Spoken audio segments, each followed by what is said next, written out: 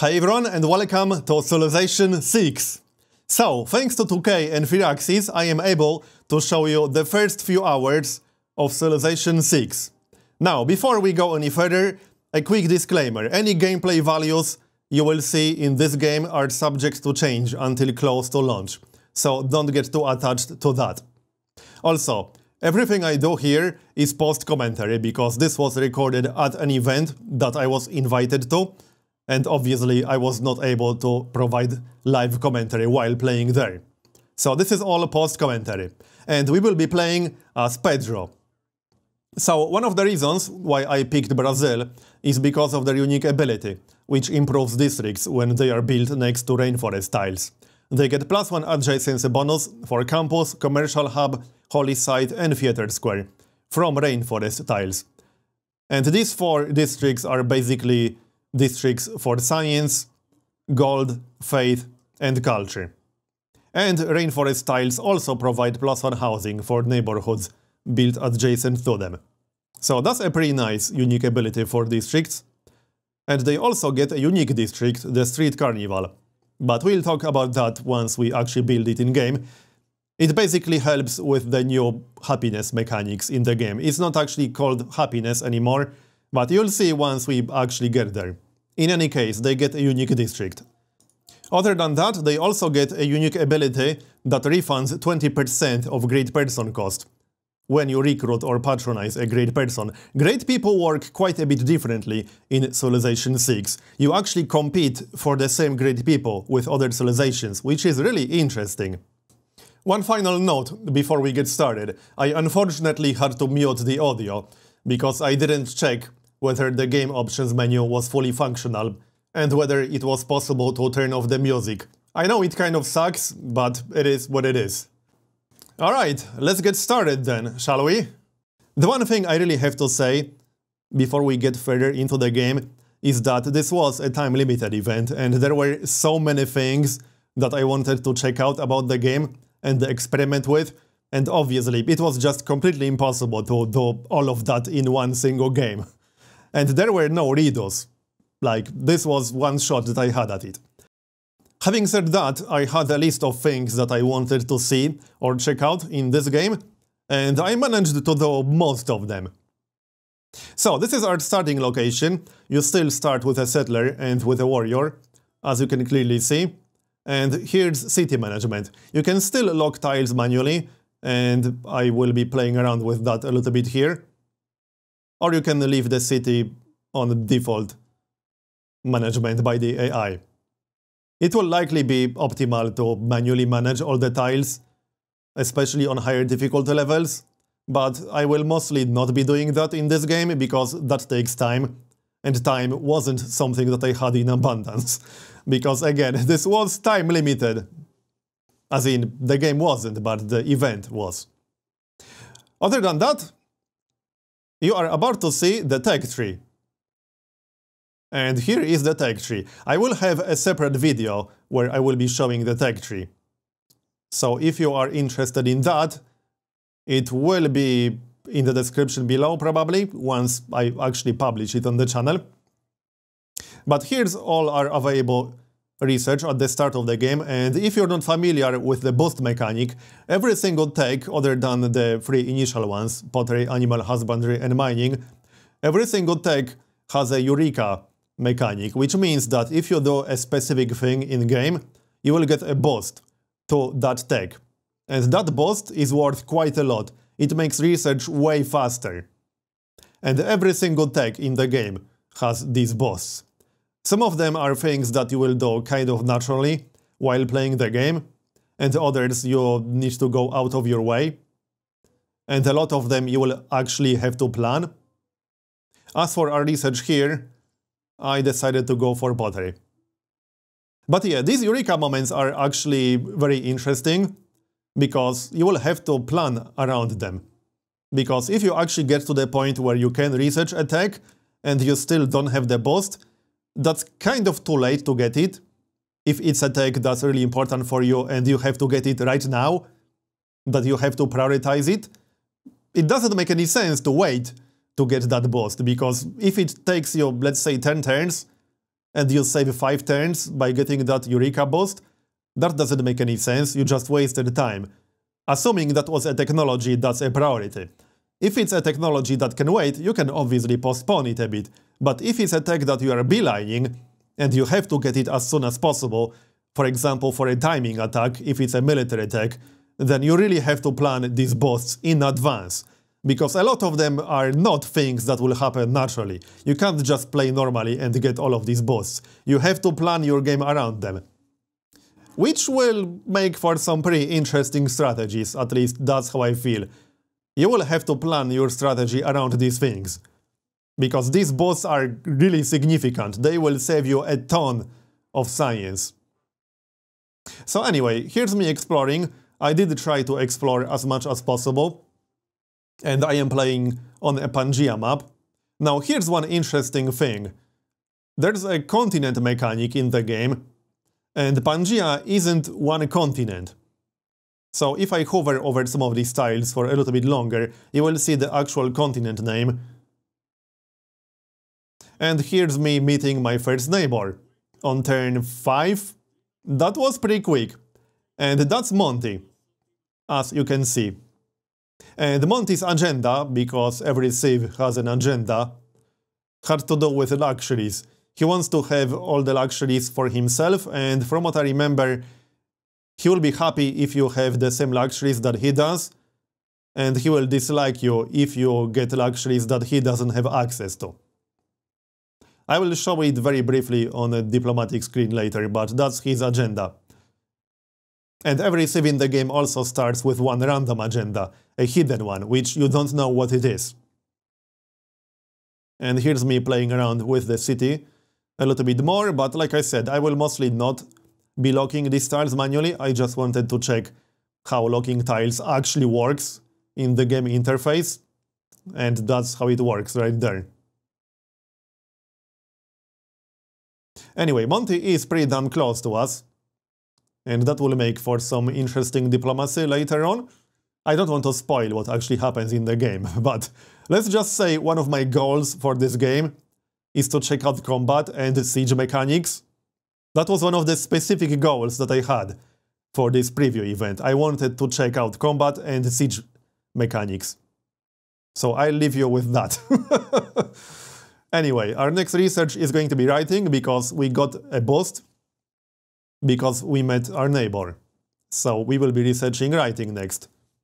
And you can already see that it saved us 4 turns, which is almost 50%. It brought the research time down from 10 to 6 turns. So it's obviously something that you will have to plan around. It's a large part of planning your research. And it will be pretty much crucial on higher difficulty levels. That's how I feel. And here's us going into diplomacy. Now, you normally get some gossip from civs, but you need to play the game a bit to actually get any feedback. And the gossip window tells you what that civ is doing. You can get more gossip if you send caravans or trade routes to that civ's cities, for example. And one of the civs in the game actually gets a unique ability that gives them more gossip. That's France. Anyway, we got a lot of bananas around here. And I assume Brazil has a rainforest starred bias, seeing how that's what they had, jungle starred bias in Civ 5, and seeing how their unique ability pretty much requires rainforest. So yeah, that's almost definitely the case. And here's another Eureka boost that we got for foreign trade. So that's a civic research, if you can call it research, I suppose, because there is a whole second quote-unquote research tree, which is civics. Again, I will also have a video that will show the civic tree, but that will be a completely separate video. I didn't want to include that in this one. And here's our first civic completed. Which means we can change our policies, and policies is another new mechanic in Civ 5, which lets you use the policies that you unlock through the civic tree. Policies are basically various bonuses that you can activate And as you can see, we can activate one military policy and one economic policy. There are dozens and dozens of policies in the game that you unlock through the civic tree. And some of them synergize with each other. There are a lot of different combinations, especially later on. And here's the civic tree. So, early on, I was trying to prioritize getting a civic that unlocks governments. You'll see how that works later on. In this case, I will pick foreign trade because we just got a boost for that. And that saved us almost half the time required to actually complete that.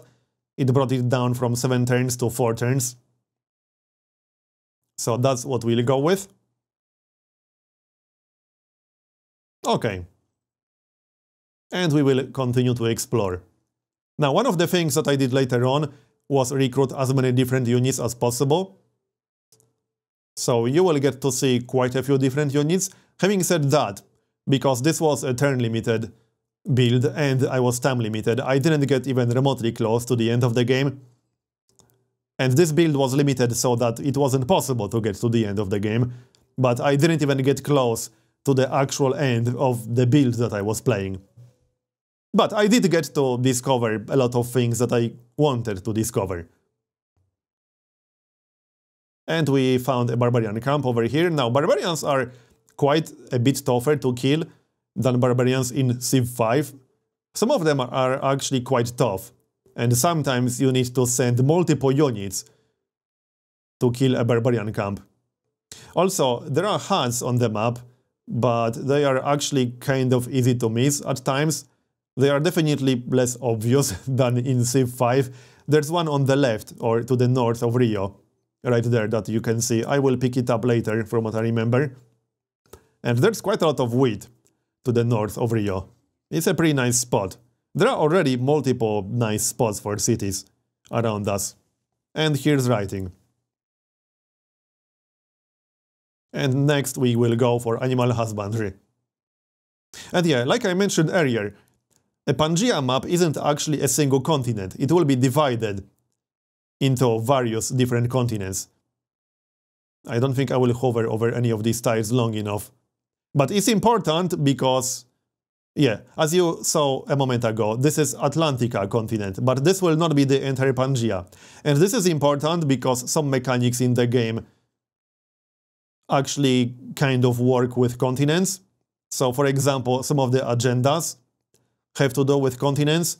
If you are on the same continent or do things within the same continent some specific civ is on, other things happen.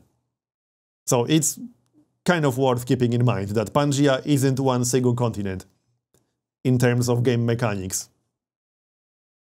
I also have to say that I actually really liked the visual presentation of the game, and it's not about the graphics, but about the fact that I never once had any kind of doubt what I'm actually looking at.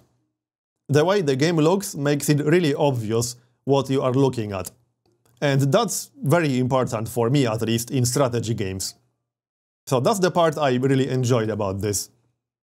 And here's the civic tree again. And as you can see, I was already in a situation where I had to pick something I didn't have a Eureka boost for. We did not improve 3 tiles yet because I just got my first builder. We didn't found the Pantheon. And we didn't grow our civilization to at least 6 population. And this is only turn 14. So, yeah. Anyway, we are going to build... What are we going to build? Yeah, I was just checking the cost of actually buying a unit outright. We would be able to buy a slinger for 90 gold already, if we were being threatened by barbarians or something similar. And do notice how units are actually relatively pretty cheap. However, we are playing on quick speed here, because this was actually the only setting I could have played on. It was not possible to use any other game setting for this. So you should also keep it in mind when it comes to game pacing. If you see things that are very cheap, then do keep in mind that this is on quick speed. So it will be slower on standard. So it will not take 3 turns to build a slinger on standard, which is what most people play at. Anyway, here's the builder. and I will be building a few farms because I cannot improve the ivory just yet. Now, as you might or might not know, builders are not quite like workers in previous civilization games. All builders have a limited number of charges, and they complete their tasks instantly. And here you can see that we have no luxuries that Monty wants, so he's not too upset at us. That's his agenda, basically. And here's our first slinger. That's a one-tile ranged unit. It has a range of one tile. And we will explore a little bit more. I was actually quite surprised to meet Monty this early. It was turn 5. He did start really damn close. And we will grab another slinger, because you really do want to have some defenses. If you leave your civ completely defenseless in the early game, it's very likely that someone will declare war on you. In fact, wars in the early game with Civ 6 mechanics will be more common than in previous Civ games. At least that's kind of how I feel, especially the way diplomacy is set up in Civ 6. Diplomacy will be very basic early on, so surprise wars and wars in general will be almost like a default state. If someone gets upset at you, he will just declare war. And with Monty, it's pretty damn easy to upset him. Yeah, this is exactly what I'm talking about. He is upset because we have a luxury that he wants. And it's pretty damn easy to upset your neighbors with their agendas. Not to mention, every Civ in Civ 6 gets a random hidden agenda, which is randomized for every single game, and you do not know what that agenda is. So you definitely want some defenses early on. And this is a fairly low difficulty. This is Prince, because it was the only difficulty level that was available for this build. My point is, you definitely don't want to leave your Civ defenseless, because yeah, you might be in trouble if you do that. And here I will be checking out some of the resources. So that was Jade. Here's Cattle, which is a bonus resource. And I will hover over most of these resources. There was rice over there. Stone, wheat. These are bonus resources. Bananas, wheat. We got deer. We got sheep, stone, ivory. And crab, bonus resource. There aren't a whole lot of luxuries over here. And we got copper over there. And in general, this is just my observation based on one game. So it might not be 100% accurate because, you know, my sample size is kind of small. However, I feel like both luxuries and strategic resources are significantly more rare in Civ 6. Once I get the text that reveal strategic resources on the map, you will see exactly what I'm talking about. Strategic resources seem to be very rare, which also means they will be that much more important. And there are some new ones, there are some old ones, and the same goes for luxuries. Luxuries seem to be more rare. I'm not as confident about that as with strategic resources, but strategic resources are almost definitely more rare than they were in Civ 5. And here's the city-state.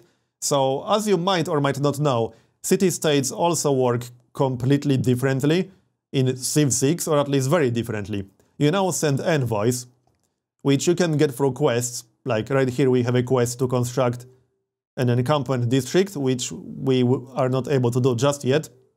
And the way that works is that you get scaling bonuses, you get different tiers of bonuses, depending on how many envoys you send to various city-states.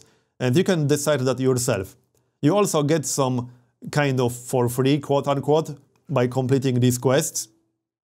And there are also some unique bonuses to specific city-states.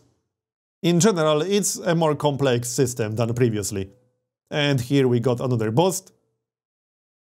And there's also quite a bit of planning involved. You have to decide which city-states you want to prioritize. But you will get to have some city-state bonuses, because in Civ 5, and here's me trading my ivory away, because in Civ 5, it's quite possible to go for a pretty long time without getting any city-state bonuses at all. If you don't get any easy-to-complete city-state quests, if you don't get every convenient start for city-states and so on, it's quite possible to just go for a pretty long time without any city-state bonuses. Here, it's much easier to get city-state bonuses. But it's definitely something you have to pay attention to and plan around.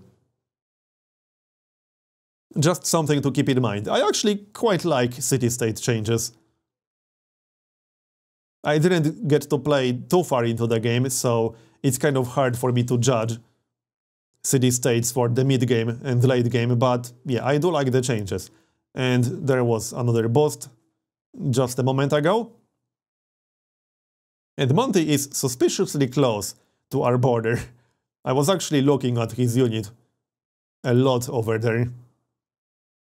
And I can't quite tell if it means he plans to actually do something or he's just chilling close to our city.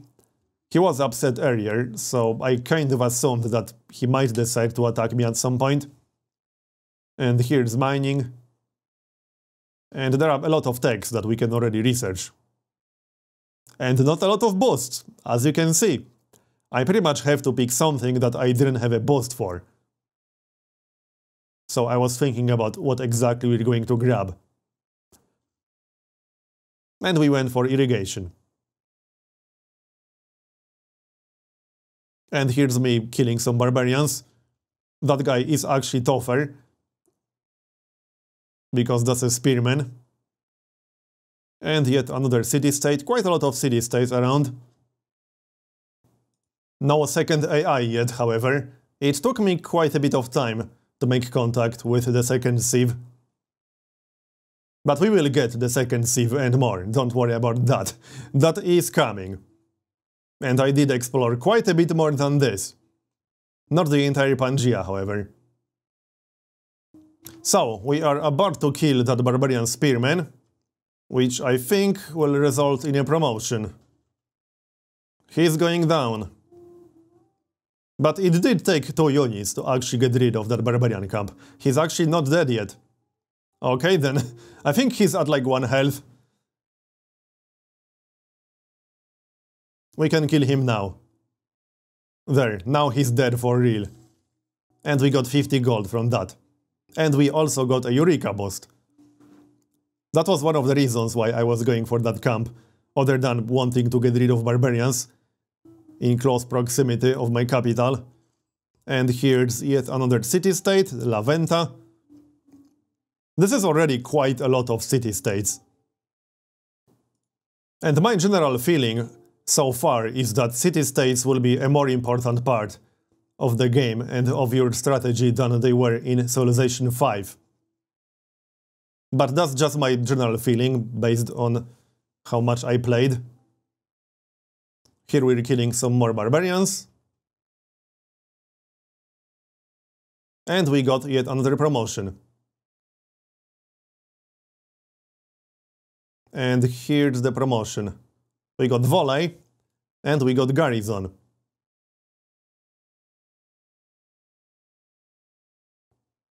And yet another Slinger.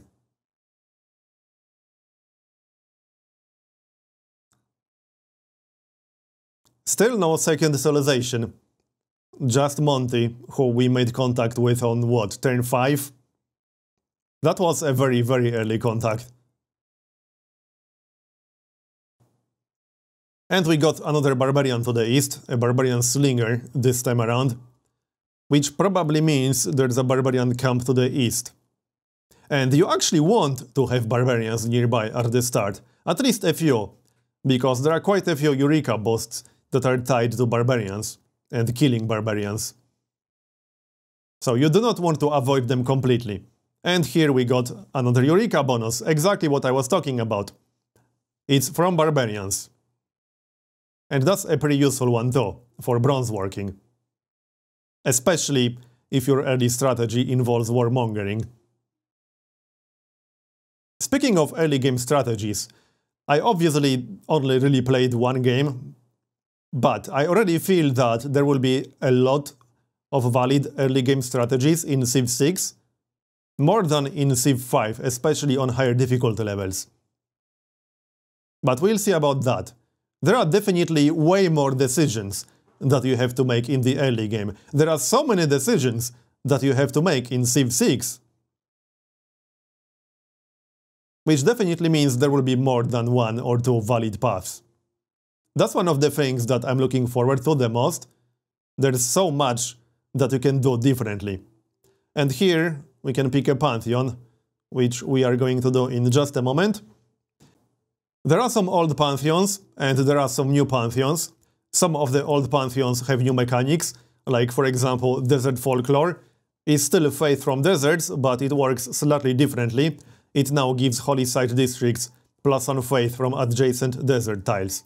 Here's me just looking through all these pantheons real quick.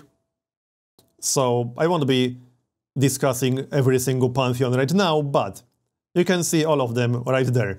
Just keep in mind what I said at the start of this video, that any gameplay values that you see at any point of this game are subject to change before release. So just something to keep in mind.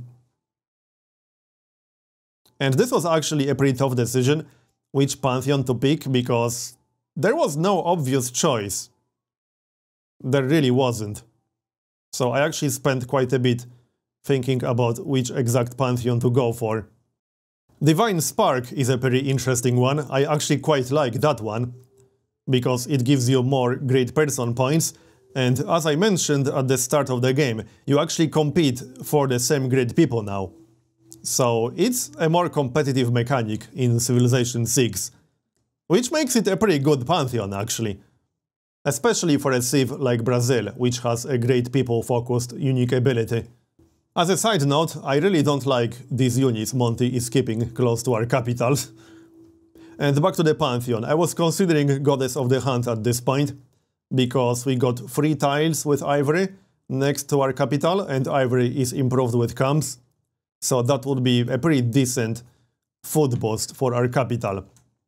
And I knew I was time limited, so growing our capital a bit more quickly was not a bad idea. We also got 1 deer to the north, which is still in range of Rio, and we got another deer to the west, which we can potentially grab with one of our next cities. And here's another inspiration boost, because we founded a pantheon. And now we are going to pick some more production, so a builder. We need some more builders to improve some tiles around Rio, because it's growing quite nicely, it's up to 4 population. And we completed Early Empire, which unlocks 2 pretty good civics early on. One of them gives you plus 50% production to settlers, and the other one decreases cost of purchasing new tiles. Both really useful early game policies. And I will grab the production boost to settlers, because we will be recruiting more settlers. And here's the promotion for melee units, Battlecry and Tortoise, at least non-mounted melee units. And we will grab Battlecry. Alright, and we are going to send our settler west, to settle a city. I was a little bit torn about whether to start a coastal city or just a regular city on one of these jungles or on a hill. But in the end, I went for a non-coastal city to take advantage of the district bonus from rainforests. And here we're back in the civics tree. We got Eureka boost for both craftsmanship and mysticism. And mysticism unlocks the oracle. But I decided to go for craftsmanship first.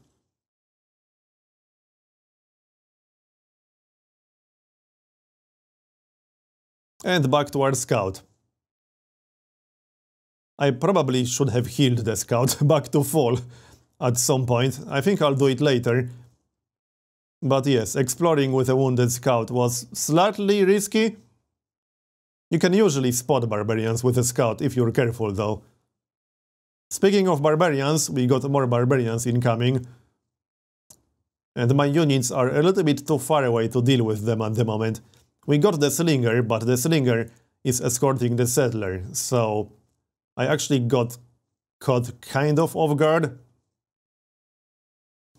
But I can still use my escort slinger. Just need to be more careful with the settler, especially when moving him into the fog.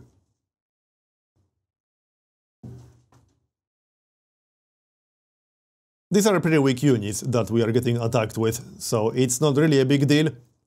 But I didn't want them to just rampage around our capital. And yes, I decided to heal that scout right there before exploring any further. There has to be yet another barbarian camp somewhere nearby. Speaking of barbarians, here's yet another slinger. So quite a few barbarians around. And that's considering Monty has been right next to me from the start of the game. And here's me moving the settler, and we will move him into the tile to the northwest, because then the way will be blocked by tiles that require 2 movement. I was considering starting a city, but I decided to go for the tile northwest of me. And that was pretty much the safest move here as well, because there is a barbarian there, but he cannot attack us because the way is blocked by tiles that require 2 movement, so we were safe. I did send the slinger back because we'll have to get rid of that barbarian camp, and it's a barbarian camp guarded by a spearman. Which means I'll need more than 1 unit to kill him. In other news, we are about to finish irrigation, which unlocks plantations, and we can get quite a few plantations around here. But it also unlocks the hanging gardens, which is a really nice wonder. I only hovered over it very briefly, but it increases growth by 15% in all your cities. So that is a very good wonder. And we can actually build it, because it has to be built next to a river. But that also means it will likely be a very competitive wonder, because that's not exactly a very hard criteria. Build it next to a river, there are plenty of rivers everywhere. Some of the wonders have very specific requirements that will not be easy to fulfill, which will likely make these wonders less competitive, but the Hanging Gardens is certainly not one of them. Everyone can get a river, or almost everyone at least. Our next research is going to be astrology, mostly because it unlocks a shrine and a new district, the Holy Site district. As for production, I think I was just going to grab more units, yep. Because it's pretty obvious at this point that we do need quite a few units, not only to defend ourselves against barbarians, but also against a potential threat from Monty. Not to mention, I actually wanted to attack Monty at some point myself, because that was one of my goals for this game, actually go to war, and maybe even conquer a city or 2. So I need an army for that. Anyway, we just finished craftsmanship, which unlocked 2 policies that were quite useful in our situation. One that allows us to recruit builders faster, and the other that allows us to recruit military units faster. So I can definitely use both in my current situation. We actually need quite a lot of improvements around here. We got all these bananas that will require plantations. We still got 2 tiles with deer, even though 1 is out of our borders. Not to mention we can also get farms and all these kinds of things. And here's another Eureka moment. That's one of the Eureka moments that's actually kind of hard to get because it requires finding a natural wonder. And this is a new natural wonder, a crater lake, which gives you +1 science, +4 faith, and it acts as a fresh water source, which can be quite useful. There are actually several new natural wonders. I won't tell you what all of them are because I've not seen all of them, but there are some pretty interesting ones. Unfortunately, this wonder is a little bit too far away to consider settling a city. I will not be settling a city over there, sadly. If it was a little bit closer, then yeah. Also, it's worth noting that natural wonders are actually more valuable in Civilization 6 compared to Civilization 5, because not only they give you their own yields, they are used for some district adjacency bonuses. Which means even so-called bad natural wonders are useful, way more useful than they were previously. That's one of the things that I actually quite like, one of the many small things that I liked a lot. Here's where I wanted to build a district, but I don't have the tech to remove rainforest tiles just yet. But I was checking out the adjacency bonus, and you can see just how good the unique ability for Brazil is. Because this gives us +1 adjacency bonus from each rainforest tile, which means we can get up to +6 for the campus. +6 is actually huge, and it's really tough to get that high of a bonus without something like the Brazil's unique ability. So I actually already like that unique ability a lot, and it's quite flexible, because it gives you adjacency bonuses from rainforest tiles to 4 different district tiles. You can use it to get science, you can use it to get gold, you can use it to get faith or culture. So it's a very flexible unique ability. I already like it a lot, and I only played this once. And here we unlocked the Holy Site district. And as you could see on the tooltip for a brief moment, Holy Site districts get a major faith bonus for adjacent natural wonders. Which is what I was saying earlier. Natural wonders are more variable in Civilization 6, even bad natural wonders are useful. There is also a 4-tile natural wonder in the game now, which would actually be kind of insane for Holy Sites and adjacency bonuses.